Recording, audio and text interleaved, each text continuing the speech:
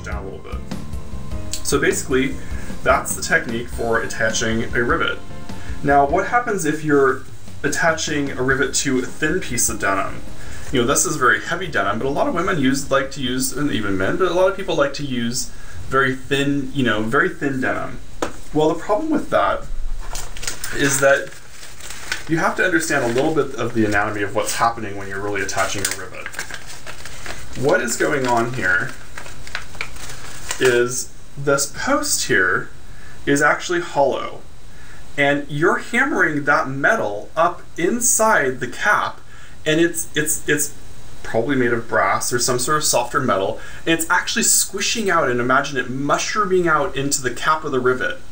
Well, what happens is, if you are attaching this rivet to too thin of material, you basically have too much post to try to squish. There's too much metal to fill up that cap, and what will happen is you'll break off, the post will it'll just break right off. So what you do is this, fairly easy. Let me turn my thing here. You're going to do the same thing where you hammer.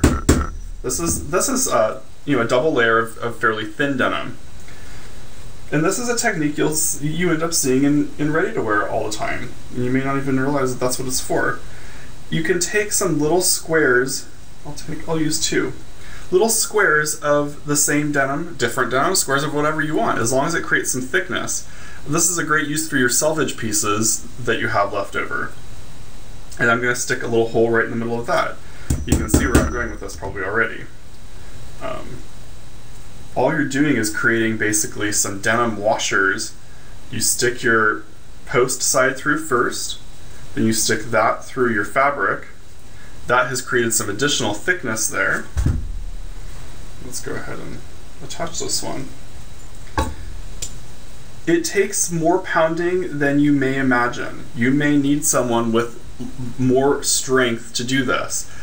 One thing that's important is bringing the hammer straight down. If it's coming at an angle, it's not going to work right. It has to come straight down on top of the rivet. See, and I see it's a little bit off on one side, so I'm going to come back here, pound it a few more times, and that looks pretty good.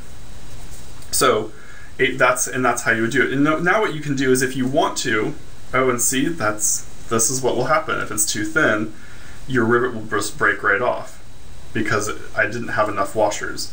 So what I'm going to do, if it broke off, was create a few more washers here. Grab another rivet. This is why having 100 rivets really is not going to hurt you. A lot of times you might use 6 rivets on a pair of jeans, but really it probably took you 9 to get it to all look right. So now what I'm going to do is put my washers on my post, and you can keep doing this. It doesn't really hurt the fabric to have rivets put in and taken out and whatnot. Usually you're doing this at the very end of your jean sewing process, so there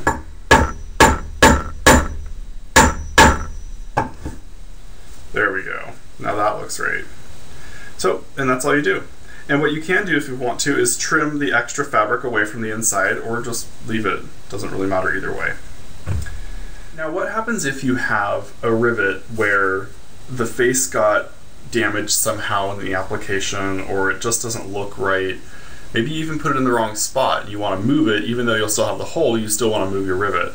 Well, they can be kind of tough to get out. They're supposed to be permanent.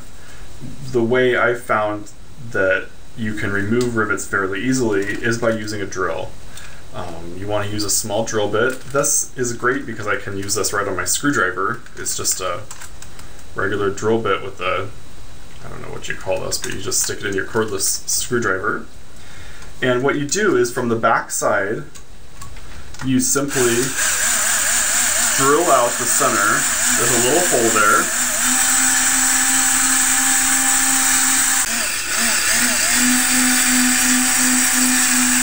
There we go. And it'll actually start to twist off, and you can tell you've done it.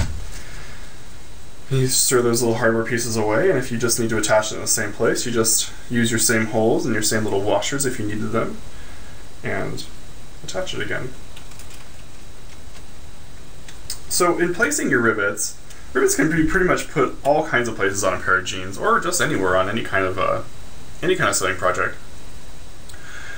One place, and I've seen some people doing this online, and I would caution you against it. One place I would avoid putting rivets is on your back pockets, anywhere at all on the back of your jeans. What happens is, if you have a rivet there, even if it's a smooth rivet, sometimes the edge will be, sometimes the edge will come up just a little bit of your rivet. You can really scratch up leather really terribly with rivets, especially sliding in and out of your car. The side of your car, if you have a high car, you end up sliding off the seat to get your feet on the ground. Terrible. You can really do some damage. Your leather sofa in the living room, you're just lounging around and you slide off the sofa and you end up putting a big scrape in the leather. So I would really avoid putting rivets anywhere on the back side of jeans. So I think that's pretty much everything there is. Well, it's probably not everything there is to know, but it's probably a lot about, let me talk about if you're looking for a really easy way, the easiest rivet to attach is probably the capped rivet, because there is nothing. The capped rivet has a smooth surface on the outside. They come in different finishes. If you're looking for the very easiest, a silver capped rivet is the best, because there's no finish to scratch off. It's a nice smooth surface on the outside, so the surface that you put, the rivet head that you put down on your piece of metal that you're hammering on is nice and smooth. And it's almost, I don't want to call it a foolproof rivet to attach, but it's very easy. Of course, the ringed rivet is the second hardest, and the nipple one I haven't figured out how to attach it at home without other additional tools. So that's basically it. That's how you attach rivets. I hope you enjoyed the show today, and I hope this has been useful for you. Thanks for watching.